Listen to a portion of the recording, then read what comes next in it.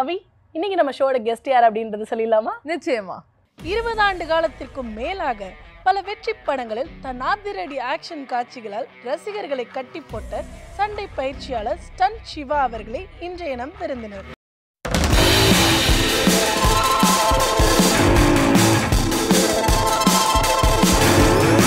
வணக்கம். எப்படி இருக்கீங்க? நல்லா இருக்கேன். எப்படி இருக்கீங்க? சூப்பரா இருக்கும். ஃபர்ஸ்ட்லி வாழ்த்துக்கள் ஜெயிலருக்காக. மக்களே, ஜெயிலர் படத்தோட ஸ்டண்ட் மாஸ்டர் நம்ம கூட இருக்காரு. ஸோ எப்படி இருக்கு ரெஸ்பான்ஸ்லாம் பார்க்கும்போது? ரொம்ப சந்தோஷமாக இருக்குது. ரெஸ்பான்ஸ் வந்து இந்தியா மட்டும் இல்லை, உலகம் ஃபுல்லாக இப்போ எனக்கு இருக்கிற ஃப்ரெண்ட்ஸ் எல்லாருமே சொல்கிறாங்க, எல்லாமே கங்க்ராட்ஸ் பண்ணுறாங்க. ரொம்ப சந்தோஷமாக இருக்குது. சந்தோஷமான வார்த்தைகள் இந்த படம் ரிலீஸ் ஆனது இன்றைக்கி வரைக்கும் கேட்டுகிட்டே இருக்கிறேன். நிறைய இன்டர்வியூ பண்ணிகிட்டு இருக்கேன். இதனாலே ஒரு படங்கள் பண்ணாமல் இந்த இன்டர்வியூலாம் கொடுக்கணுன்றதுக்காக ரெஸ்ட் எடுத்துகிட்டு இருக்கேன். அதில் மிகப்பெரிய சந்தோஷம் எனக்கு. Super sir. சார், அந்த ஒரு படத்தில் ஒரு 3 பெரிய ஆக்ட்ரஸை வச்சு ஹேண்டில் பண்ணது எப்படி சார் இருந்தது உங்களுக்கு எக்ஸ்பீரியன்ஸ்? மெயின் அதில் நான் நிறைய எல்லா ஆக்டர்கிட்டும் பண்ணியிருக்கேன். ரஜினி சார் தவிர எல்லா படமும் எல்லா ஹீரோவுக்கும் நான் படம் பண்ணியிருக்கேன். இது ரஜினி சார் தான் எனக்கு முதல் படம். அதனால் மோகன்லால் சாரும் சிவராஜ்குமார் சார் நான் படம் பண்ணல, பட் புனித் ராஜ்குமார் பண்ணியிருக்கேன். அதனால் ஒரு ஸ்கிரிப்டில் வந்து கரெக்டாக இருந்தது. ஒரு ஆக்டருக்கு ஒரு ஸ்டாருக்கு தேவையான ஹைலைட்டான பில்டப் ஷாட்ஸு டைரக்டர் நெல்சன் அவர்கள் பிரதர் ரெடி பண்ணியிருந்தார். அவர்கிட்ட சொல்கிற சீன் தான், அவர் சொல்கிற ஆக்ஷன் பிஃபோர் லீடு தான். அதனால நம்மளுக்கு இன்னும் நல்லா எடுக்க தோணுது. ஆல்மோஸ்ட் எனக்கு வந்து ஸ்லோ மோஷனில் எனக்கு ரொம்ப பிடிக்கும். ஓகே. அதனால் டேரக்டருடைய ஸ்கிரிப்டில் இருந்ததுனால இன்னும் ஈஸியாக இருந்தது. தலைவர் இன்னும் ரொம்ப ஹைலைட் பண்ணணும் அப்படின்றது. ஃபஸ்ட்டு படம்னா எப்படி பண்ணுவோம், அவர் கூடவே அவரை பார்த்து அவருக்கெல்லாம் ஃபைட் கம்போஸ் பண்ணியிருக்கேன். ஓகே. அதனால் ஃபஸ்ட்டு படம் ரொம்ப நல்லா பண்ணணும்னு சொல்லி எல்லாருமே நல்லா உழைச்சோம். எல்லா technician, cameraman, art director and Nirmal editor, brother Anirudh music பாருங்கள், ஆக்ஷனுக்கு அது பெரிய ஹைலைட். பயங்கரமாக அந்த BGM score. S S. Super sir. So கிட்டத்தட்ட 20 இயர்ஸாக நம்மளோட சினிமா இண்டஸ்ட்ரியில் இருக்கீங்க சார். இப்போ ஃபர்ஸ்ட் டைம் வந்து இப்போ தான் நம்ம தலைவரோட வந்து நீங்கள் ஸ்டண்ட் மாஸ்டராக ஒர்க் பண்ணுறீங்க. ஸோ எப்படி இருந்துச்சு அந்த ஃபர்ஸ்ட் கேள்வி படும் போது நீங்கள் வந்து ரஜினி சாரோட தான் வந்து படத்தில்? ஆமாம், எனக்கு ரொம்ப நாள் ரஜினி சார் படம் பண்ணணும்னு எனக்கு ரொம்ப ஆசையாக இருந்தது, ஆர்வமாக இருந்தது. பட் நான் வந்து ரஜினி சார் நான் ஃபஸ்ட்டு பார்த்த ஆக்டர் வந்து ரஜினி சார் தான். அப்போ எனக்கு 12 வயசு இருக்கும். படம் பேர் வந்து கர்ஜனை. ஓகே. அந்த டைமில் எங்கள் மாமா கூட்டின்னு போய் இன்ட்ரடியூஸ் பண்ணார். அப்போ பார்த்த ஞாபகம் இருக்குது. அதுக்கப்புறம் ரஜினி சார் படங்கள் பார்ப்போம். அந்த வயசில் தான் பார்க்கும்போது மிகப்பெரிய ஃபேன். இப்போது ஃபஸ்ட்டு நான் ஸ்டென்ட் யூனியனில் சேர்ந்த உடனே எப்படியாவது ரஜினி சார் கூட நம்ம ஒர்க் பண்ணணும்னு சொல்லிட்டு தான் மன்னன் படம் ஒர்க் பண்ணேன். ஸ்டென்ட் மேனாக. அப்புறம் பாண்டியன், அப்புறம் எஜமான், முத்து படத்தில் அவருக்கு கிளைமேக்ஸ் ஆக்ஷன் சீக்வன்ஸ் நான் ஃபைட்டு கம்போஸ் பண்ணேன். சூப்பர். அதுக்கப்புறம் தெலுங்கு படங்கள் நிறைய பண்ணிகிட்டு இருக்கும்போது இங்கே தமிழில் நிறைய படங்கள் பண்ணிகிட்டு இருந்தேன். அப்போது கோலமாவு கோகிலா அப்படின்ற ஒரு டைட்டில் வால் போஸ்ட்டில் பார்த்த உடனே ரொம்ப சந்தோஷமாக இருந்து, நல்ல ஒரு காமெடி படமாக இருக்கும், டைட்டிலே வேறு மாதிரி இருக்கு. அப்புறம் பார்த்தா யோகி பாபு அண்டு நயன்தாரா. இன்னும் அந்த படத்தை கண்டிப்பாக பார்த்து சொல்லிட்டு தேட்டரில் பார்க்கும்போது படம் எனக்கு ரொம்ப பிடிச்சிருந்து. அதுலேயும் நிறைய ஸ்லோ மோஷன் ஷார்ட்ஸ்லாம் இருந்தது. இந்த டேரக்டர் இப்படி எடுக்கிறாரு, அவர் எப்படி ஸ்பாட்டில் எப்படி இருப்பார், அது இல்லாமல் பிடிச்ச படம். அந்த மாதிரி ஆளுக்கிட்ட நம்ம வந்து ஒர்க் பண்ணால் இன்னும் நல்லாயிருக்கும் மீன்ஸ் ஒர்க் பண்ணுறது ஜாலியாக இருக்கும். அவர் ஸ்பாட்டில் எப்படி இருப்பாருன்னு ஒரு டேரக்டராக எப்படி இருப்பார். சில பேர் காமெடி படம் எடுக்க வந்து ஒரு மாதிரி இருப்பாங்க, ஆனால் படம் ஃபுல்லாக காமெடியாக இருக்கும். அந்த மாதிரிலாம் நான் ஒர்க் பண்ணியிருக்கேன். ஆமாம். இப்போ நான் மெசேஜ் பண்ணேன். அப்போது நெல்சன் பிரதர் ஃபோன் பண்ணார். பார்த்து அவர்கிட்ட பார்த்த படத்தை பற்றி குழம்பாவுக்கு ரொம்ப பிடிச்சது. ஓகே மாஸ்டர் சார், நான் உங்கள்கிட்ட ஒர்க் பண்ணோம், நீங்கள் படம் சொல்லுங்கள் அப்படின்னோடனே அவர் இப்போ கமிட்டாக இருக்குது மாஸ்டர், நான் கண்டிப்பாக ஒரு படம் உங்களை கூப்பிட்றேன்னாரு. அதுக்கப்புறம் அவர் பண்ண படங்களும் பார்த்தேன். Doctor, Beast. அதுக்கப்புறம் அந்த பீஸ்ட் முடிஞ்ச உடனே என்ன பண்ண போகிறேன்னு ஒரு நியூஸ் தெரியல. ஆமாம். சரி, ஓகே. அப்போ நான் ஃபாலோ பண்ணிட்டு இருந்தேன். அப்புறம் அவரே ஃபோன் பண்ணார். ஃபோன் பண்ணோடனே தெரிஞ்சிச்சு, நம்ம தலைவர் படம் பண்ண போகிறோம் அப்படி. என்னுடைய சன் கெவின் ஸ்டீவனுக்கிட்டே சொன்னால் அவங்களும் ரொம்ப சந்தோஷப்பட்டு ஒரு மாதிரி படம் கமிட்டான ஃபீல் இருந்தது அன்றைக்கி, இன்னும் மீட் பண்ணதுக்கு முன்னாடியே. அதுக்கப்புறம் டைரக்டர் நெல்சன் சார் போய் மீட் பண்ணும்போது அவர் சொன்ன ஸ்கிரிப்ட் சொன்னார். மாஸ்டர், நீங்கள் தான் பண்ணுறீங்க, பெரிய ஆக்ஷன் பண்ணணும், டிஃப்ரெண்ட்டாக இருக்கணும் ஆக்ஷன்லாம், நான் உங்களுடைய படங்களை நான் பார்த்துருக்கேன், எவ்வளோ டிஃப்ரெண்ட் படங்கள்லாம் பண்ணியிருக்கீங்க. சொன்னார் பாலா சார் படங்கள் சேது, நந்தா, பிதாமகன், அதுக்கப்புறம் வேட்டையாடு விளையாடு, தெலுங்கு படங்கள், ஹிந்தி அமெரிக்கானது கஜினி, ஹிந்தி கஜினி, அந்த மலையாள படங்கள் மோகன்லால், மம்முட்டி, இதெல்லாம் அவர் பார்த்துருக்கார். பார்த்துட்டோடனே எனக்கு ரஜினி சார் ஒரு டிஃப்ரெண்ட் ஆக்ஷனாக இருக்கணும், பில்டப்ஸ் இருக்கணும். ஓகே பிரதர், அவர் சொல்லும் போது ரஜினி சார் தான் மைண்டில் ஓடிட்டு இருக்கு. நம்ம கதையை கேட்கறதை விட ஆமாம், ஏன்னா அவருடைய ஃபேனாக இருந்திருக்கு. அவருக்கு முத்து படத்தில் நான் கம்போஸ் பண்ணும்போது ஸ்டைலிஷாக கம்போஸ் பண்ணியிருப்போம். அதில் இப்போ நான் ஃபைட் மாஸ்டராக பண்ண போகிறதுனால அவர் கதையை சொல்கிறத விட எனக்கு ரஜினி சார் தான் ஃப்ரேமில் வந்துட்டு இருந்தார். அப்புறம் போயிட்டு ஸ்டார்ட் பண்ணோம். ஸ்டார்ட் பண்ணும்போது அதான் நீங்கள் பார்த்துருப்பீங்க, அந்த ஒரு ஃபேனாக எப்படி எடுத்திருப்பேன் ஆக்ஷன்ஸ்னு. இவ்வளோ படங்கள் பண்ணியிருக்காரு. இதுக்கு முன்னாடி நிறைய படங்கள் வந்திருக்கு. அதுலேயும் ஆக்ஷன்ஸ் ரொம்ப நல்லா இருக்குது. ஆனால் எனக்கு நான் ஒரு ஃபேனாக அவரை எப்படி ஹைலைட் பண்ணணும் அப்படின்னு ரசித்து எடுத்தது இந்த ஷார்ட்ஸே. கூட எனக்கு உதவி பண்ணது என்னுடைய sons Kevin, Steven. Super. And reviews வந்ததுலயே மெயினா எல்லாருமே என்ன சொன்னாங்கன்னா, ஸ்டன்ட்ஸ் எல்லாமே வந்து ரொம்ப ரியலிஸ்டிக்கா இருக்கு, ரொம்ப பறக்கிற மாதிரி, குதிக்கிற மாதிரி, அடிக்கிற மாதிரி இல்லாம ஸ்டண்ட்லாம் வந்து ரொம்பவே வந்து ரியலிஸ்டிக்கா இருக்குன்னு தான் எல்லா ரிவ்யூவர்ஸும் சொன்னாங்க. ஸோ அது ஒரு ஸ்டண்ட் மாஸ்டரா உங்களுக்கு வந்து எவ்வளவு சாட்டிஸ்ஃபேக்ஷன் கொடுக்குது? ஸ்டண்ட் எல்லாருமே பாராட்டுறாங்க. நானும் குதிக்கிற மாதிரி பறக்கிற மாதிரி நிறைய எடுக்கிற மாஸாக தான் எடுப்பேன். நான் இப்போ தெலுங்கு படங்கள் இப்படி அகண்டா படம் பார்த்தீங்கன்னா அதில் ஃபுல் மாஸாக இருக்கும் பாலகிருஷ்ணா சார். அதுக்கு பிஃபோர் நிறைய தெலுங்கு படம், யாருது, ஜூனியர் என்டிஆர் அண்ட் ராம் சரண், மகேஷ் பாபு, ரவி தேஜா, எல்லா தெலுங்கு ஹீரோவுக்கும் அங்கே அந்த ஸ்டைல் அந்த ஆடியன்ஸுக்கு தேவையானதை நம்ம எடுப்போம். அது அவங்களுக்கு பிரமிப்பாக இருக்கும்.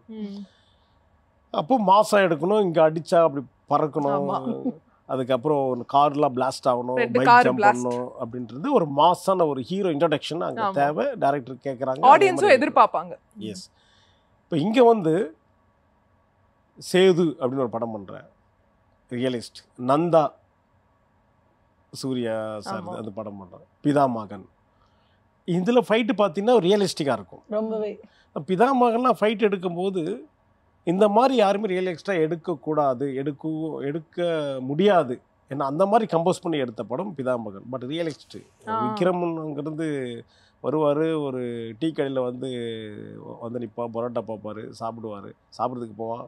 அவன் போகும்போது உள்ளேருந்து ஒருத்தன் வெளியே போவான். அந்த கேரக்டர் ஹைலைட் பண்ணுறது. பட் ஆக்ஷன் ரியலாக பண்ணணும், அந்த பேக் ட்ராப்பும் ரியலாக இருக்கணும், செட்டு இருக்காது. அதுக்காக ஒரு ஒரிஜினல் டீ கடையை போயிட்டு அவங்க டீ கடையில் போயிட்டு பேசிட்டு அவங்களாம் வெளியே வர சொல்லிட்டு 10 நாளைக்கு அவங்களுக்கு காசை கொடுத்துட்டு நாங்கள் அங்கே தான் ஷூட் பண்ணோம். அதே மாதிரி ஜெயில் ஃபைட்டு, அதே மாதிரி கிளைமேக்ஸ் ஃபைட்டு, ஏன்னா ரியலிஸ்டிக்காக எடுப்போம் ஃபைட். ரியலிஸ்டாக எடுக்கிற படத்தில் கதை ரியலிஸ்டாக இருக்கணும். கதை வேறு ரியலிஸ்டிக் இருந்தால் அந்த ஃபைட்டில் வந்து கரெக்டாக ஒட்டாது. அந்த மாதிரி எடுத்திருக்கோம், மாசாவும் எடுத்திருக்கோம். இப்போ வேட்டையாடு விளையாட்டில் வந்து கொஞ்சம் மாசாவும் இருக்கும், ரியலிஸ்டாக இருக்கும். அப்படி இருக்கும்போது தலைவருக்கு ஏற்கனவே நான் வந்து படம் பண்ணணும், சூப்பர் ஸ்டாருக்கு வந்து படம் பண்ணணும்னு இருக்கும்போது இதில் டைரக்டரும் ரியலிஸ்டிக்காக கேட்டார். ரியலிஸ்டிக்காக எனக்கு ஒன்றும் பெரிய விஷயம் இல்லை, எனக்கு வந்து ஈஸி. ஆனால் பட் அதான் எடுக்கிறது கஷ்டம். ஏன்னா எனக்கு ஈஸி, ஏன்னா இதுக்கு முன்னாடி எடுத்ததுனால அதில் வந்து வைக்கிற கேமரா ஆங்கிள்ஸ், கம்போசிங், ஃபைட்டர்ஸ் எப்படி ஹீரோ அடிக்கிறாங்க, ஹீரோ எப்படி திருப்பி அடிக்கிறார், அதுக்கு பேக்டாப் என்ன இருக்குது, கேமராவுடைய மூமெண்ட்ஸ் என்ன இருக்குது, ஸ்லோ மோஷனை வைக்கக்கூடாது. இப்போ இதில் பாருங்கள் ஸ்லோ மோஷன் இருக்கும். இப்போ பேந்தம் கேமரா இருக்குது, 938 ஃப்ரேம்ஸ் போகும் பர் செகண்டுக்கு, 1000 ஃப்ரேம்ஸ் வரைக்கும் எடுத்திருக்கேன் இதில். ஆனால் பட்டு பிதாமகனில் நான் எடுக்கும்போது நார்மல் ஃப்ரேம்ஸ் 24 ஃப்ரேம்ஸ் தான் எடுக்கணும் ஷார்ட்ஸு. ஃபைட் பண்ணும்போது நம்ம என்ன ரியலாக பார்க்குறோமோ அந்த ரியல் ஃப்ரேம்ஸ் வச்சா தான் ஆடியன்ஸு மைண்டில் போய் கேப்சர் ஆகும். அப்புறம் பேக்ட்ராப் வெரி இம்பார்ட்டன்ட், ஃபைட்டர்ஸ் இருக்கணும், ஃபைட் பண்ணுற கம்போஸ். ஏன்னா அந்த ஹீரோக்கு வந்து கராத்தே தெரியாது, அதெல்லாம் போஸ்லாம் பண்ண முடியாது ப்ரூஸ்லி மாதிரி. எடுத்தால் அடிப்பான், லைவாக தான் இருக்கும். அந்த லைவாக பண்ணுறதுனால இங்கே ஜெயிலரில் சாருக்கு அந்த ஓப்பனிங் சீனில் அந்த பார்லேருந்து குடிச்சிட்டு வரும்போது அவரை கிண்டல் பண்ணிட்டு வருவாங்க. உங்கள் அந்த மருமகளை பற்றி ஒரு இதை பேசுவாங்க. அப்புறம் என்ன கோபமாக வராதா உனக்கு, உனக்கு கோபம் வரலடா எவ்வளோ திட்டினாலுன்னுவாங்க. இந்த மாதிரி அந்த கேரக்டர் ஹைலைட் பண்ணிவிட்டு லைவ் ஆக்ஷனுக்காக அங்கேயே நான் ஃபைட் எடுத்துருக்கலாம். அது டைரக்டர் சொன்னது அங்கே ஃபைட்டு வேணான்றது, ஆடியன்ஸ் எல்லாரும் அடித்தலைவா அந்த மாதிரி பில்டப் பண்ணிவிட்டு அவர் போய் டோர் ஓப்பன் பண்ணுவார், பின்னால் பிடிச்சி அவன் இழுப்பான், இழுத்த உடனே பேன் பண்ணால் கத்தி எடுப்பார். அங்கே வந்து எடுத்து கூட 2-3 மிஸ்ஸு குத்துறது, அவன் தள்ளி போகிறது இல்லை, எடுத்து ஒரே விட்டு அவனை ஒரே சீவு. இந்த படம் எண்டு வரைக்கும் ஆடியன்ஸு உட்காந்துருவான், பெரிய ஆக்ஷனாக இருக்க போகுது அப்படின்ற மாதிரி. அப்புறம் டைலாக், பேச்சு கிடையாது வீச்சு தான் வரும். அப்புறம் அவனை எனக்கு கோவமே வராதுன்னு சொல்லியிருப்பான்ல, இப்போ நான் கோவமாக இருக்கேன் பார்க்குறதுக்கு அவன் இல்லைன்னு. அந்த தலையை வெட்டுறது, தலை போய் விழுறது, அவன் ரியாக்ஷன் போய் விழுறது, இதெல்லாம் சிஜி ஷார்ட்ஸ், இதெல்லாம் ஃபிக்ஸ் ஃப்ரேமில் மூமெண்ட்டில் எடுப்போம். அப்போ அந்த லைவாக இருக்கிறதுனால எனக்கு லைவாக ஆக்ஷன் பிடிக்குன்றதுனால அதே நேரத்தில் மாதம் மாதம் அதில் தான் மாதம் லைவ் ஆக்ஷன் வெட்டினா தலை போகிறது மாதம் இருக்கும், போய் விழுந்து போயிடுது. இப்போ இந்த மாதிரி இருக்கும்போது கதையை ஃபுல்லாக கேட்டதுனால எனக்கு தலைவரை வச்சு படம் பண்ணுறோம். பிடிச்ச டைரக்டரு சூப்பர் ஸ்டார் சார் இருக்கார், அதே நல்ல சீக்வன்ஸ் போது நல்லா அமைஞ்சுது. இந்த மாதிரி ஃபுல்லாக எண்டு வரைக்கும் ரொம்ப ரசித்து எடுத்துறோம் சார். சார் அந்த மாதிரி படத்தில் வந்து ஒவ்வொரு ஃப்ரேமும் தலைவர் செம மாசாக இருந்தார்.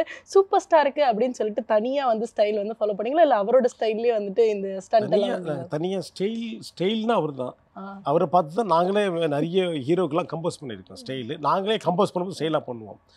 அதனால தலைவர் வந்து அவர் வந்து எடுக்கும்போதே ஸ்டைலாக இருக்குது. அவர் ஃப்ரேமில் வந்து நின்னாலே ஸ்டைல் தான், எதுவுமே பண்ணாமல்.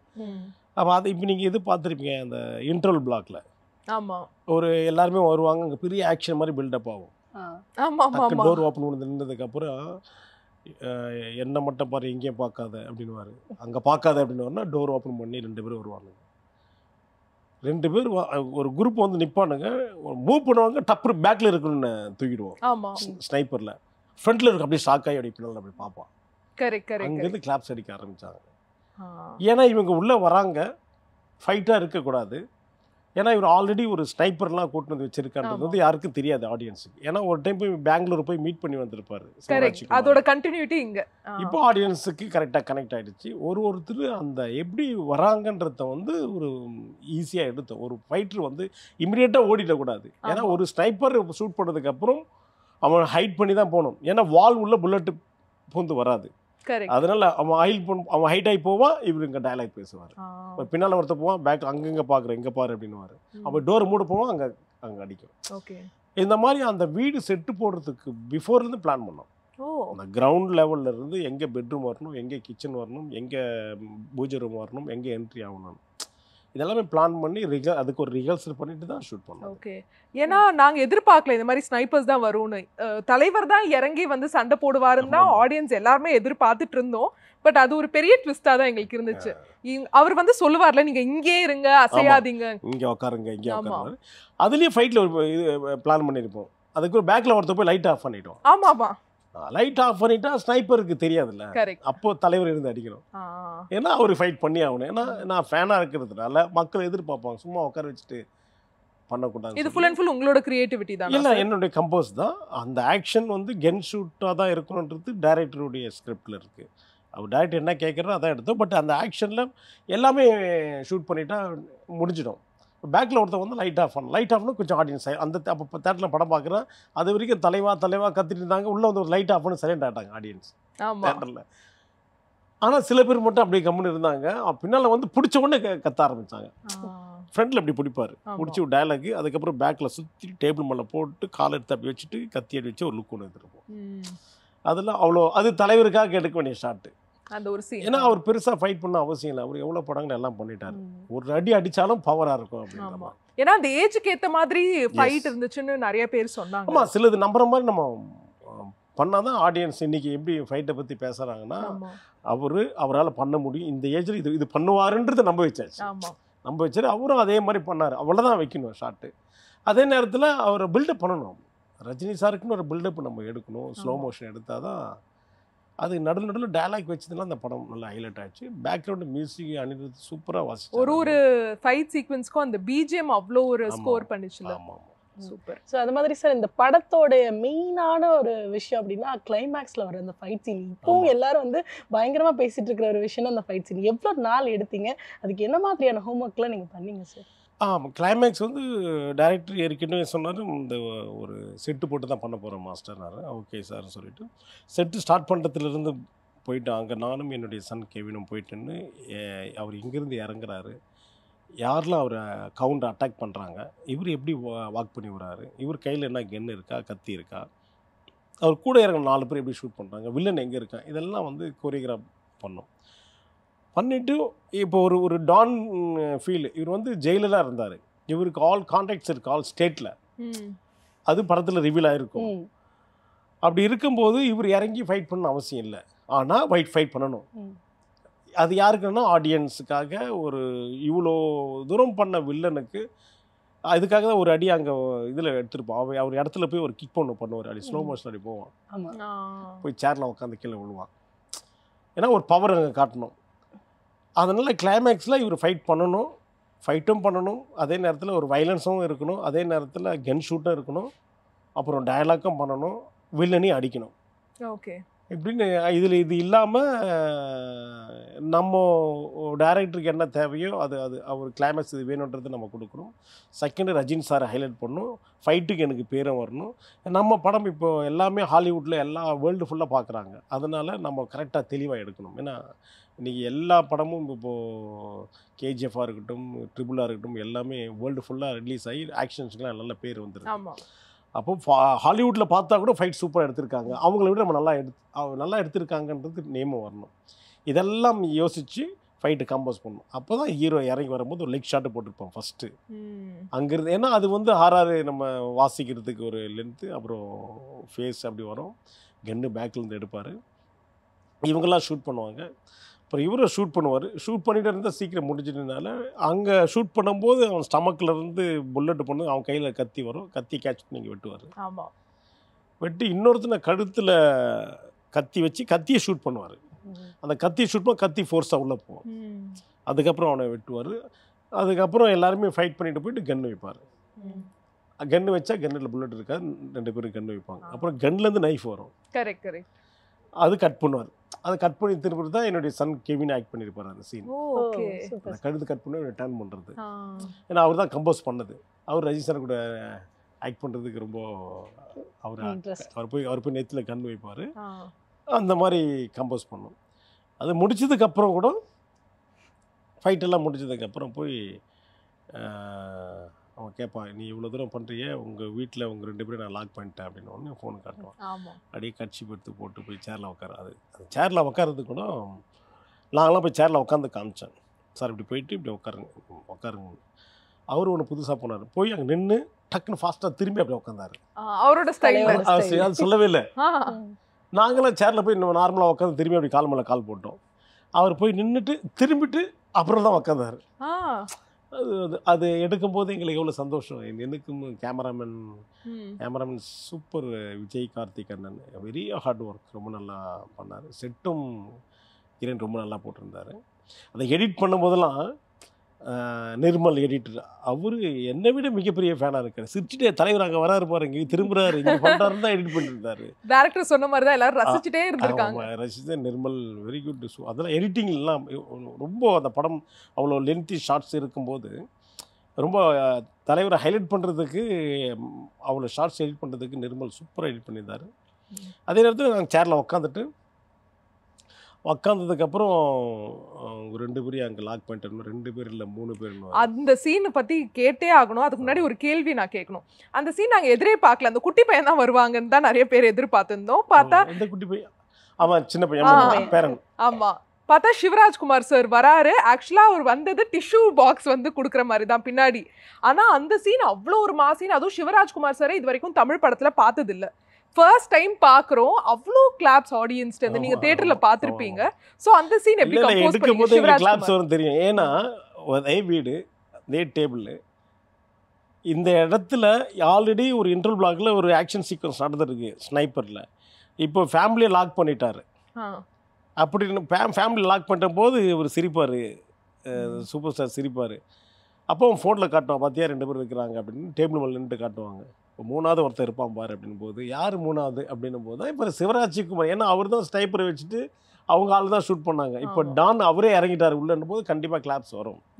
அப்போ கிளாப்ஸ் வரும்போது அவரை ஹைலைட் பண்ணி ஸ்லோ மோஷனில் எடுத்து அவர் என்ட்ரி டோர் ஒன்று ஓப்பன் ஆகும், ஸ்ட்ரெயிட் ஆங்கிள் அவர் நடந்து வருவார், பேக்கில் கையை வச்சு நடந்து வருவார். ஆமாம், அது எங்களுக்கு தெரியல. ஆமாம், ஏன்னா பின்னால் ஒரு வெப்பன்ஸ் இருக்கலாம், கன்று வச்சிருக்கலான்ற மாதிரி நான் பில்டப் பண்ணால் தான் கையை எப்படியே வச்சு எடுத்தோம். சிகரெட் பிடிச்சிட்டு அப்படியே நடந்து வருவார், அப்படியே பார்த்துட்டே வருவார், அப்படியே மேலே பார்ப்பார், நடந்து வருவார். வந்து அவர் எங்கே ரஜினி சார் உட்காந்தாரோ அந்த இன்டர்வல் பிளாக்ல அங்கே வந்து காலை வைப்பார். ஆமாம், அவர் கூட அந்த பொசிஷனில் தான் நிற்க வச்சோம். அதுக்கப்புறம் அப்படி எடுத்தா டிஷ்யூ அது அந்த ட்விஸ்ட் நாங்க எதிர்பார்க்கல. எடுத்தோடனே தேட்டரில் கிளாப்ஸ். அதே மாதிரி ரம்யா கேஷ்னும் அதை எடுத்து அவங்களுக்கு வேற கொடுப்பாங்க. இந்த டைம் வந்து கேஷுவலா போவாங்க தேட்டரில். அதெல்லாம் ரொம்ப மறுபடியும் நானே 3 டைம் பார்க்கும்போது அந்த மியூசிக்கோட பார்க்கும்போது அடிக்கிறது சூப்பராக பண்ணியிருந்தேன். கிளைமேக்ஸ் அந்த வாக்கே ஸ்லோ மோஷன்ல வாக் பண்ணி வருது. அதே மாதிரி மோகன்லால் சாரோட ஒர்க் பண்ணது எப்படி இருந்துச்சு இந்த படத்தில்? ஆமாம், மோகன்லால் சார் வந்து நான் 2020 ஒரு படம் பண்ணேன். அந்த படத்தில் ஜோஷி சார் டைரக்டர். அதில் வந்து மோகன்லால் சார், மம்முட்டி சார், திலீப் இருந்தார், சுரேஷ் கோபி இருந்தார், எல்லா சூப்பர் ஸ்டாரை வச்சு ஆக்ஷன் எடுத்தேன். 4-5 கேமராஸ் வச்சுட்டு ஒரே ஷாட்டில் ஆல் கேரளாங்கிற சூப்பர் ஸ்டார் எல்லாமே நடிக்கிறாங்க ஃபைட்டு.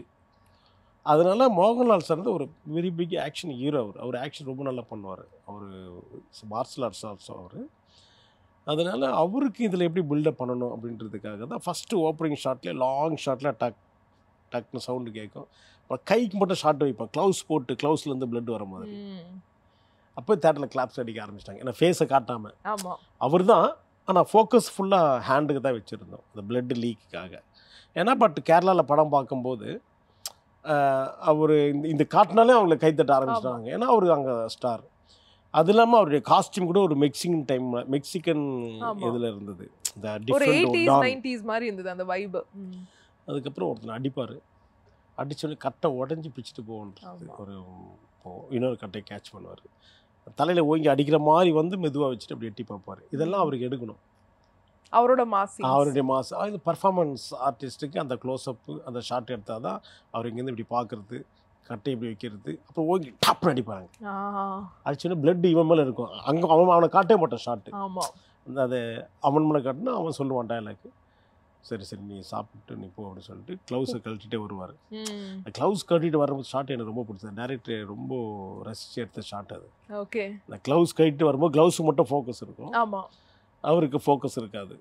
அந்த மாதிரி அது எடுத்தோம். அதே மாதிரி டாப்லிங் பண்ணும்போது கண்டெய்னர் 3 கண்டெய்னர் போவோம் மோகன்லால் சார் வரும்போது. அவர் காரை விட்டு இறங்குறது, அவர் வாக்கு, அந்த மாதிரி ஒரு ஸ்டாருக்கு தேவையான பில்டப்ஸு ஆக்ஷனுக்கு பிஃபோர் இருந்தாலே அந்த ஹீரோ அந்த கேரக்டர் ஹைலைட் ஆகும். நம்ம ரஜினி சாருக்கு எந்தெந்த சீன்ஸ்லாம் வந்து டூப் போச்சு சார்? எனக்கு நான் நிறைய ஹீரோங்களுக்கு டூப் இல்லாமல் எடுப்பேன். Okay, all heroes. ஏன்னா அவங்களால எது பண்ண முடியுன்றது எனக்கு தெரியும். அவங்க பண்ணாதான் அதுக்கு நல்லா இருக்கும். அது இல்லாமல் அவங்க பண்ண முடியாத ஷாட்டை கூட அவங்கள பண்ண வைப்பேன். ஏன்னா ஹீரோ பண்ணாதான் அந்த பாடி லாங்குவேஜ் அந்த ஸ்டைலு நல்லா இருக்கும். அதே நேரத்தில் அந்த கேரக்டரு அந்த படத்தில் அந்த கிக்கோ பஞ்சோ ஃபாலிங்கோ பண்ணால் தான் ஆடியன்ஸை வந்து படம் ஃபுல்லாக பார்க்கும்போது லைவாக இருக்கும். இப்போ இந்த படத்தில் ஜெயிலர் படத்தில் நீங்கள் பார்த்தீங்கன்னா எல்லா படத்துலையுமே ரஜினி சார் தான் பண்ணியிருப்பார். டூப் ஷாட்டுன்னு இருந்திருக்காது. நீங்கள் கத்தி எடுக்கிறதுலேருந்து, வெட்டுறதுலேருந்து, அந்த ஷூட் அவுட்லேருந்து, கிளைமேக்ஸ் ஃபைட்லேருந்து, கத்தி எடுத்துன்னு வந்து அடிக்கிறது, ஃபைட் பண்ணுறது எல்லாமே பாருங்கள். அவர் சேரில் உட்காரது அவர் தான், சேரை தட்டி மூவ் பண்ணுறதும் அவர் தான், கிக் பண்ணுறதும் அவர் தான். அதில் ஒரு டாப் ஆங்கில் ஒரு கிக் இருக்கும், லாஸ்ட்டு வில்லன் அடிப்பார், சேர்லேருந்து வந்து கால் லாக் பண்ணி அடித்து, அந்த கிக்கு கூட ரஜினி சார் சொன்னது. ஓகே, இங்கே அடிக்கிற கிக்கு மேலே விங் மாஸ்டர் நல்லா டாப் ஆங்கில் வைங்க நல்லா இருக்கும்னு சொன்னோம். அப்படியே வச்சோம், அவர் சொன்ன மாதிரி வச்சு எடுத்தோம். எந்த ஒரு சீனுக்குமே வந்து தலைவருக்கு டூப் போடல. இல்லை, ஏன்னா கம்போஸே நம்ம லைவாக நேச்சுரலாக பண்ணணும் போது டூப்புனாலே கேமரா லாங் போவோம், அவருக்கு ரோப்பு கட்டி பேக்கில் சம்மர் ஷாட்டில் அடித்து எங்கெங்கேயும் ஜம்ப் பண்ணலாம் அடிக்க வேண்டியதெல்லாம் வரும். இவர் இப்படி பண்ணால் நல்லா இருக்காது. ரஜினி சார் பண்ணாது எதுவுமே கிடையாது. புதுசாக அவர் இந்த படம் தான் பண்ணி பேர் வாங்கணும் கிடையாது. ஆனால் இவர் தான் பண்ணணுன்றதுக்காக தான் அவரையே பண்ண வச்சோம். எல்லாமே அவர் தான் பண்ணார். அதுக்காக டைம் எடுத்து அவரே புது ஹீரோ மாதிரி ஓடி வந்து என்ன பண்ண மாஸ்டர் அவ்வளோ இன்வால்வ் ஆகிறாரு. ஒரு கம்போஸ் பண்ணால் கூட அங்கே இருந்தால் சார் ஒரு ரிஹர்சல் பண்ணுறோம் வந்து பாருங்க, உடனே வந்து பார்ப்பார். ஓகே ஓகே பண்ணுவோம். அவர் பண்ணுற மாதிரி நாங்கள் கம்போஸ் பண்ணுவோம். அவர் ரொம்ப ரசித்த சீக்வன்ஸ்னா எது சார் ஃபைட்டில்? இன்ட்ரோல் பிளாக் அவர் எனக்கு ஃபோன் பண்ணி சொன்னார். இன்ட்ரோல் பிளாக் அவர் படம் பார்த்துட்டு டப்பிங்கு முன்னாடி படம் பார்த்துட்டு ஃபோன் பண்ணார். மாஸ்டர் உங்களுக்கு ஃபைட்டுக்கு நல்ல பேர் வரணும், அவர் தான் ஃபஸ்ட்டு சொன்னார் எனக்கு. அதுக்கப்புறம் நான் ஃபேமிலியோட அவரை மீட் பண்ண போயிருந்தேன். ஃபேமிலியோட மீட் பண்ண போயிருக்கும்போது என்னுடைய சன் கெவின் ஃபைட் மாஸ்டர் ஆகிட்டார். அந்த விஷயம் அவர் பிளெஸ்ஸிங்காக போகும்போது செகண்ட் டைம் சொன்னார், நான் டப்பிங் பேசிட்டேன் மாஸ்டர், ஃபைட்டு சூப்பராக இருக்கு, உங்களுக்கு நல்ல பேர் வரும் அப்படின்னு 2 டைம் சொன்னார். சூப்பர். அப்போவே தலைவர் சொல்லிட்டாருன்னா முடிஞ்சிச்சு. பெரிய கிரெடிட்டா இருக்கு. ஆமாம் அவர் சொன்னாலே போதும்ல, படமும் சூப்பராக இருக்குனாரு. அவர் தான் ஃபஸ்ட்டு எனக்கு சொன்னது படம் சூப்பராக சொன்னது. அதே மாதிரி ஜெயிலர் படத்துல நீங்க ஏன் சார் நடிக்கல? ரொம்ப நாளா நாங்க கேள்விப்பட்டோம் வில்லனை தேடிட்டு இருந்தாங்க, ஒரு வில்லன் ரோல் வந்து கிடைக்கிறதே ரொம்ப கஷ்டமா இருந்தது அப்படின்னு சொல்லிட்டு. உங்களையே நாங்க பார்க்கல ஒரு ஆக்டரா.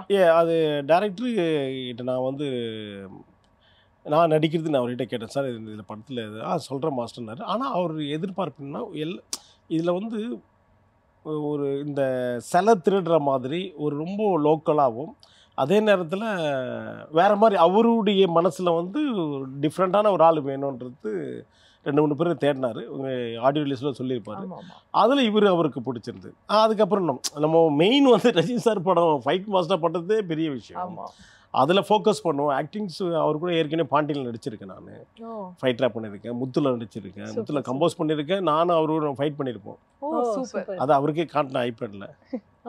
அதனால நம்மளுக்கு ப்ராப்பராக ஃபைட் மாதம் அந்த படத்தை எடுத்து மெயின் வந்து இந்த படத்தை ஹிட்டு பண்ணணும். அதுக்கு என்னால் முடிஞ்ச பெஸ்ட்டு கொடுக்கணும். எல்லாருமே கேமராமேனும் சரி, art director, editor Nirmal, music director எல்லாருமே நல்லா தான் இந்த படம் மிகப்பெரிய அளவுக்கு ஹிட் ஆகணும். அதுக்கு பிஃபோர் வந்து இது சரியா நம்ம பீச்சில் வந்து கொஞ்சம் இதெல்லாம் இருந்தது. நம்ம விமர்சனம்லாம் டேரக்டருக்கு அவருக்கு பாவம் அந்த ஒரு டேரக்டராக நான் நிறைய டேரக்டர் கூட ஒர்க் பண்ணதுனால ஃபஸ்ட்டு படம் ஃப்ளாப் பண்ண படத்தை டேரக்டருக்கு நம்ம ஒர்க் பண்ணியிருக்கோம். ஃபஸ்ட்டு படம் டேரக்டர்லாம் ஒர்க் பண்ணணும். பாலாலாம் ஃபஸ்ட்டு படம் செய்து நான் தான் ஃபைட் மாஸ்டர். இப்போ அந்த டேரக்டருடைய ஃபீலிங் எப்படி தெரியும்? இப்போ இதில் இந்த விஷயம் எல்லாருக்கும் தெரிஞ்ச விஷயம். இதில் நான் எப்படியா இந்த படத்தை ஹிட்டு கொடுக்குறதுக்கு என்னால் முடிஞ்சது என்ன பண்ணணும்? ஃபைட்டு நல்லா பண்ணணும். அது டேரக்டர் கூட சேர்ந்து ஹெல்ப் பண்ணி அவர் சந்தோஷமாக இருந்தால் படம் ஹிட்டுன்னு சந்தோஷமாக தான், அது எனக்கு பெரிய சந்தோஷம். கண்டிப்பாக. அப்போ அதுக்கு ஒரு உண்மையாகவும் ஒரு நல்ல எண்ணத்தோடு நம்ம வேலை செய்யணும். அந்த மாதிரி நான் நினச்சி அதுக்கு ஷார்ட் எடுத்தது. அது டேரக்டருக்கு ஸ்ட்ரெஸ் எப்படி இருந்ததுன்னு எனக்கு தெரியும். டெய்லி கூடவே வேலை செய்யும்போது. ஆனால் சிரிச்சுட்டு ஹாப்பியாக இருப்பார், கூலாக இருப்பார். அவர் ஸ்கிரிப்டில் கரெக்டாக இருப்பார். என்ன வேணுமோ அதை எடுப்பார். அதுதான், அதில் மாற்ற மாட்டார். ஆனால் என்னதான் இருந்தாலும் உள்ள ஒரு இது இருக்கும்ல அவருக்கு, அது நம்மளுக்கு தெரியும். அப்போது நான் வந்து இந்த படம் மிகப்பெரிய அளவுக்கு ஹிட் ஆகணும். அதே மாதிரி நானும் கேமராமேன் எல்லாருமே ஒரு டீமாக சேர்ந்த படத்தை மிகப்பெரிய ஹிட்டு கொடுக்கணுன்ற நினச்சி எடுத்தோம். அது ஹிட் ஆயிடுச்சு. Super sir. அந்த மாதிரி இப்போ வந்து நீங்க கூட பேசிட்டு இருக்கும்போது சொன்னீங்க வேட்டையாடு விளையாடு படத்தோடைய அந்த ஃபைட் சீக்வன்ஸ் எல்லாம் இப்போவுமே வந்து மக்கள் பயங்கரமா கொண்டாடுற ஒரு படம் அப்படின்னா வேட்டையாடு விளையாடு சொல்லலாம். ரீரிலீஸ் கூட ஆச்சு இல்லையா? ஸோ அதை பத்தி நீங்க என்ன நினைக்கிறீங்க சார்? ஃபர்ஸ்ட் வேட்டையாடு விளையாடுல வந்து நான் ஹைதராபாத்தில் இருந்தேன். கௌதம் மேனன் சார் ஃபோன் பண்ணார், மாஸ்டர் வேட்டையாடு விளையாடு பண்ணணும் அப்படின்னே. உடனே இமீடியட்டாக சார் ஹைதராபாத்தில் எப்போ வரணும், நாளைக்கு வர முடியுமா? வந்துட்டேன் சார், நாளைக்கு. அப்போது ஒர்க்கில் இருந்தேன். அதுக்கப்புறம் எடிட்டிங்கு வர முடிகிற ஸ்டூடியோலேருந்து வந்த உடனே மார்னிங் ஃப்ளைட்டு வந்து நேராக ஸ்பாட்டுக்கு வந்துட்டேன். ஏன்னா ஷூட்டிங் அது ஃபைட் எடுத்தே ஆகணும். ஃபைட்டுக்கு முன்னாடி ஒரு சீனு வேறு யாரோ ஒருத்தர் நடிக்க வந்திருக்காரு அந்த கேரக்டரு. அதுக்கப்புறம் ஃபைட்டு நான் ஃபைட் மாஸ்டராக தான் வந்தேன். இப்போ வந்தபோது மாஸ்டர் நீங்கள் ஒரு சின்ன கேரக்டருக்கு பண்ணுறியானோடனே, நம்ம தான் சினிமாவுக்கு வந்ததே நடிக்கிறதுக்கு தானே. அதனால் அதுவும் கமல் சார் கூட நடிக்கணுன்றது எவ்வளோ பேர் எதிர்பார்த்துருக்கு, எவ்வளோ பேர் வெயிட் பண்ணுறாங்க. அதனால் ஓகே சார், இமீடியட்டாக எங்கே ட்ரெஸ்ஸை கொடுங்க, நான் போட்டு நான் நடிக்கிறேன் அப்படின்னு. அதுக்கப்புறம் கமல் சார்கிட்ட கூப்பிட்டு போய் சொன்னார், மாஸ்டர் வந்துருக்காரு, இந்த சீன் இவர் தான் பண்ணார். ஓகே, இவர் பண்ணால் சீக்கிரம் வேலையை முடிஞ்சிடுமா, மாஸ்டர் நல்லா பண்ணுவார் அப்படின்ற மாதிரியே சொல்லிட்டார் அவர். நான் நடிச்சதும் பார்த்ததில்ல, நான் அவர் கூட ஃபைட்டராக பண்ணியிருக்கேன். இருந்தாலும் ஒரு ஃபைட் மாஸ்டர்னா ஒரு பாடி லாங்குவேஜ் இருக்கும், ஒரு கான்ஃபிடென்ட் இருக்குது. அவர் எவ்வளோ ப்ரில்லியண்ட்டாக கண்டுபிடிச்சிருக்காரு. அப்படி தான் அந்த படம் தான் வேட்டையாடில் நடிக்க வந்தது. அது நடிக்க வரும்போது அந்த ஃபஸ்ட்டு ஒரு டைலாக், ஆக்சுவலாக ஃபஸ்ட்டு நான் வேன்லேருந்து வந்து இறங்கி, ராகவன் கண்ணு வேணும் 5 லட்ச ரூபா அறிக்கை விடு, எவன் துணிறான்னு பார்ப்போம் அப்படின்னு ஒரு செல்ஃபோன் அப்படி மூடினதுக்கப்புறம் டைட்டில் ஸ்டார்ட் ஆகும். அது இல்லை முதல்ல சீனில். எடுத்த உடனே சார் நடந்து வருவார், உங்களெல்லாம் அடிப்பார் மாஸ்டர்னே. ஷார்ட்டு வச்சுட்டு இந்த டோரை ஒரு கிக் பண்ணுவார், டோர் ஓப்பன் ஆகும். டோர் ஓப்பன் ஆனதுக்கு அப்படி நடந்து வர எல்லாரும் பார்ப்பாங்க. ஒருத்தன் ஓடி போவான், மேலே போவான். மேலே போனதுக்கு மேலேருந்து நான் நடந்து வருவேன். என் கண்ணு வேணும் கேட்டியா அப்படியே இருப்பார். நான் சைலண்ட்டாக இருப்பேன். என் கண் இதுக்கு நானே வந்திருக்கேன் அப்படின்னு கத்தி எடுத்து கொடுப்பாரு. நானே ஸ்டார்ட் கேமரா நான் ஃபைட் மாஸ்டர் வேறு, ஆக்டிங் வேறு. ஸ்டார்ட் கேமரா ஆக்ஷன் சொல்லிவிட்டு அது வாங்கணும். கத்தியை வாங்கி கத்தியை கொடுப்பாரு. கொடுத்த உடனே நான் வாங்காமல் இருந்துட்டேன்னா அங்கேயே ஆக்ஷன் இல்லைன்ற மாதிரி தெரிஞ்சிடும். அங்கேயே ஒரு பில்டப் பண்ணியிருப்போம். டப்புன்னு கத்தியை வாங்குவேன். வாங்கின ஆடியன்ஸ் மறுபடியும் குத்துவானா ஃபைட் ஸ்டார்ட் ஆகுமான்ற மாதிரி ஒரு ஷார்ட் கிரியேட் பண்ணோம். அப்படியே வாங்கிட்டு கம்முன்னு இருப்பேன். ஓகே நீ சைலண்டாக இருக்கிறத பார்த்தா இனிமேல் இந்த தப்பு பண்ண மாட்டேன்னு தெரியுது. சரி நீங்களாம் வேறு வேலையை பார்த்துங்கப்பா. நீ காலையில் ஆஃபீஸ்க்கு வந்து கையெழுத்து போடு. சீக்கிரம் வரவானா ஒரு 10 மணிக்கு வா அப்படின்னு போவார். அங்கேருந்து கேமரா அப்படியே என்கிட்ட வரும். முர்ரா கேட்டுன்னு அங்கே ஆர்ஆர் ஹரிஷ் ஜெயராஜ் ஆர்ஆர் பொண்ணு முர்ரா கேட்டுன்னு திரும்ப அங்கே ஃபைட் ஸ்டார்ட் ஆகும். ஃபைட் ஸ்டார்ட் ஆகி என்னை அடித்து போட்டு அதுக்கப்புறம் சாங் ஸ்டார்ட் ஆகும். கற்க சாங். ஆமாம். இது எல்லாமே கௌதம் மேனன் சார் உடைய ஐடியா. எல்லாம் அவர் பிளான் பண்ணது தான். கம்போஸ் மட்டும் கொஞ்சம் ரியலிஸ்டிக்காக நான் பண்ணேன். ஓகே. அதுக்கப்புறம் ஃபுல் படமே அந்த படம் ஃபுல் படம் ஆக்ஷன் பண்ணேன். எல்லாம் டிஃப்ரெண்ட். வீட்டு உள்ள ஃபைட்டு, அதுக்கப்புறம் கிளைமேக்ஸு, ஜோதிகாவை மூடிட்டு வரும்போது தேடுவார், அதெல்லாம். அண்ட் உங்கள் சன்னும் வந்துட்டார் இந்த இண்டஸ்ட்ரிக்கு fight மாஸ்டரா, stunt மாஸ்டரா. So as a ஃபாதராக உங்களுக்கு கண்டிப்பாக கொஞ்சம் பயம் இருந்திருக்கும்ல, ஏன்னா இது கொஞ்சம் ரிஸ்கியான ப்ரொஃபஷன் தான் ஸ்டண்ட்டுங்கும் போது. நீங்கள் வந்து யோசிச்சிங்களா பையன் வந்து இதில் வரணும்? ஸ்டார்டிங் நான் வேணான்னு சொன்னேன். வேணா இல்லை டாடி நான் வந்து எல்லாம் ஃபைட் மாஸ்டராக வரணும், எனக்கு நிறைய ஃபைட் கம்போஸ் பண்ணணும், டிஃப்ரெண்ட்டாக எடுக்கணும், இந்தியன் சினிமாவுக்கு ஆக்ஷன் டிஃப்ரெண்ட்டாக மாற்றணும் அப்படின்னா ஓகே. அதுன்னு அதுக்கப்புறம் அவருக்கு ட்ரைன் பண்ணேன். அவர் சின்ன வயசுலேருந்து என் கூட ஷூட்டிங் வந்திருக்கார் நிறைய படங்கள்லாம் போகும்போதெல்லாம். அதுலேருந்து அவருக்கு ஃப்ரம் த பேசிக்லேருந்து எப்படி ஃபைட் கம்போஸ் பண்ணணுன்றதுக்காகலாம் சொல்கிறதுக்கு பிஃபோர் அவருக்கு வந்து மார்ஷல் ஆர்ட்ஸ் தெரியும். இப்போ என்னுடைய ஒய்ஃப் வந்து மார்ஷல் ஆர்ட்ஸ். ஓ, ஃபேமிலியே இப்போ வந்து நல்ல ஸ்ட்ராங்கான ஃபேமிலி. ஒய்ஃப் வந்து she is Vietnamese, she nose martial arts. அதனால அவங்க வந்து பசங்களுக்கு how to kick, punch, spinning kick, jump spinning எல்லாம் சொல்லி கொடுத்தாங்க சின்ன வயசுலேயே. சூப்பர். அவங்க வீட்டில் அவங்க ஃபோட்டோ வச்சுருக்காங்க, அவங்க கிக் பண்ண ஃபோட்டோ, அதை பார்த்து அவங்க கிக் பண்ணுவாங்க. வியட்நாமீஸ். ஆமாம், எஸ். ப்ராக்டிஸ் பண்ணுறதுக்கு ஒய்ஃப் ஃபோட்டோ பார்த்து அவங்க ப்ராக்டிஸ் பண்ணுவாங்க. ஆனால் ஒய்ஃப் சொல்லிக் கொடுக்கல. அதுக்கப்புறம் தான் ஒய்ஃப் ஸ்டார்ட் பண்ணாங்க சொல்லிக் கொடுக்குறதுக்கு. அதனால சினிமாவுக்கு வரணுன்றது எனக்கு இல்லை சின்ன வயசுலேருந்து. அதுக்கப்புறம் அவங்களுக்கு அதுக்கப்புறம் சரி ப்ரொஃபஷ்னலாக போகணுன்னு சொல்லிட்டு தான் கராத்தே கற்றுக் கொடுக்க ஆரம்பித்தேன். ஓகே. அப்போது கராத்தே தியாகராஜன் கிட்ட போய் சொல்லிவிட்டு என்னுடைய நண்பர் நாராயணன் ஒருத்தர் கூப்பிட்டு போனார். அவர் மூலயமா அல்தாஃப்னு ஒருத்தர் சொல்லி கொடுத்தாரு. எதுக்கு இது சொல்லி கொடுத்தாருன்னா, நம்ம சினிமாவுக்கு வரணும்னா cinema fight different, professional Marshall's fight different. இதில் இருக்கிற கராத்தே கற்றுட்டு சினிமா ஃபைட்டு மிக்ஸ் பண்ணால் அந்த ஃபைட் நல்லா வரும். நிற்கிற போஸ், பஞ்ச் பண்ணுறது. இப்போ ரஜினி சார் வரைக்கும் என் சன் கம்போஸ் பண்ணியிருக்காருன்னா, ரஜினி சார் பார்த்து உன் சன் வந்து சூப்பராக வருவார் மாஸ்டர், அவன் பெரிய ஆளு அப்படின்னு என்கிட்ட கையை காமிச்சார். அப்போது கெவின் திரும்பி சாரை பார்த்தாரு ஷூட்டிங் ஸ்பாட்டில். ஒன்றும் இல்லை அப்படின்னு. அப்போது அந்த அளவுக்கு நான் அவனுக்கு ட்ரைன் பண்ணியிருக்கேன். ஒரிஜினல் கராத்தே கற்றுட்டு சினிமா வந்ததுனால இவ்வளோ படங்கள் பண்ணும்போது ஆக்ஷன்ஸ் டிஃப்ரெண்ட்டாக இருக்குது. காரணமும் அதுவும் ஒன்று. ஸோ ரொம்ப அழகாக நாங்கள் கேட்ட கேள்விகளுக்கெல்லாம் பதில் சொன்னீங்க. டைம் போனதே தெரியல சார். அப்படியே எங்களுக்கும் ஒரு ஸ்டண்ட் மாதிரி ஒரு ஃபீல் கொடுத்தீங்க. அப்படியே டிராவல் பண்ணுவோம் உங்கள் ஜேர்னியோடைய. உங்களோட அப்கமிங் ப்ராஜெக்ட்ஸ் எல்லாமே சூப்பர் ஹிட் ஆகணும்னு சொல்லிட்டு ஜெயா டிவி சார்பாக வாழ்த்துறோம். நிகழ்ச்சிக்கு வந்ததுக்கு ரொம்ப நன்றி. Thank you so much.